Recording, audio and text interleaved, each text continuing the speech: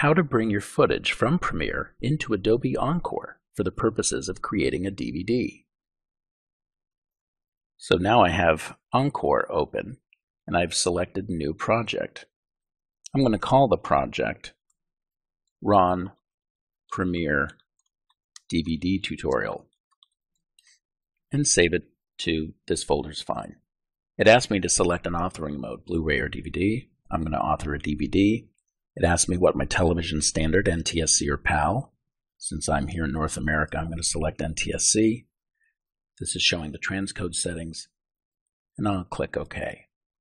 Now that I've clicked OK, I can go here to File, and I can select Adobe Dynamic Link, Import Premiere Pro Sequence.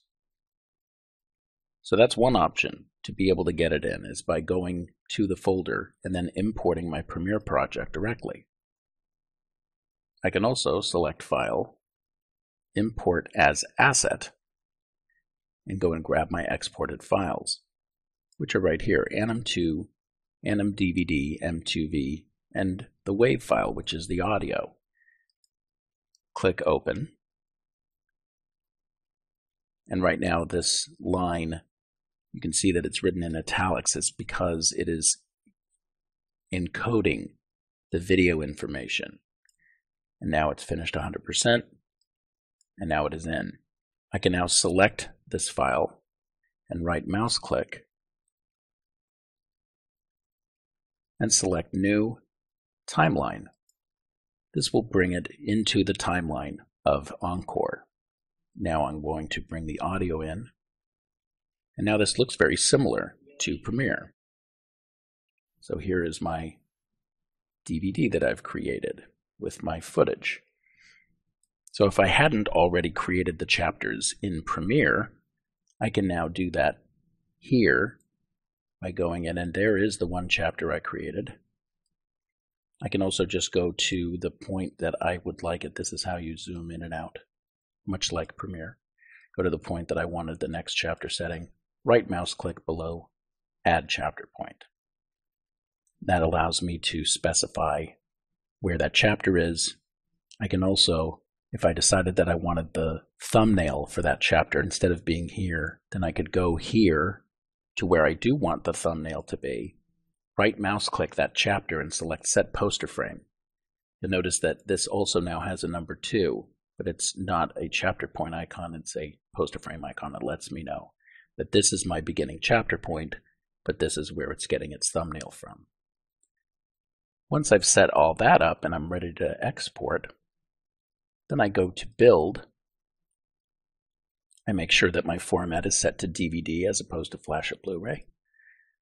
Now my output, I can either output directly to a DVD disc where it will ask me for a DVD disc to go into the drive, or I can ask it to save to a DVD folder where it will save the files in a structure that I could then use another program to burn to the disc.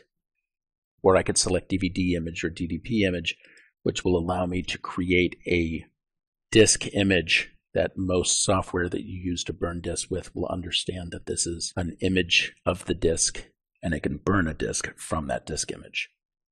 Create using current project, specify my recorder, my write speed, whether or not I have variants there, how many copies, and then click Check Project. Once I click Check Project, I can select what items it's going to check for. Click Start. It says End Action Not Set. If you click that, it will open up the section where you would specify that information.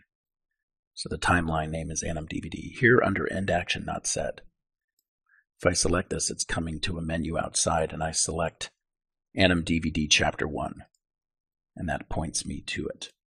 I could also do it by grabbing this here. This is a link to. And then select, sorry, let me move this out of the way. Grab this here, point to, select that chapter, and now it will go back to, at the end of playing the timeline, go back to playing chapter 1 again. Or I could select a menu if I had a menu, etc. We don't have time to go into detail here about creating your own custom menus in Adobe Encore, but there are menu templates available in Encore that are pretty straightforward to set up and look great. Click Start again here to check. Title Remote Not Set.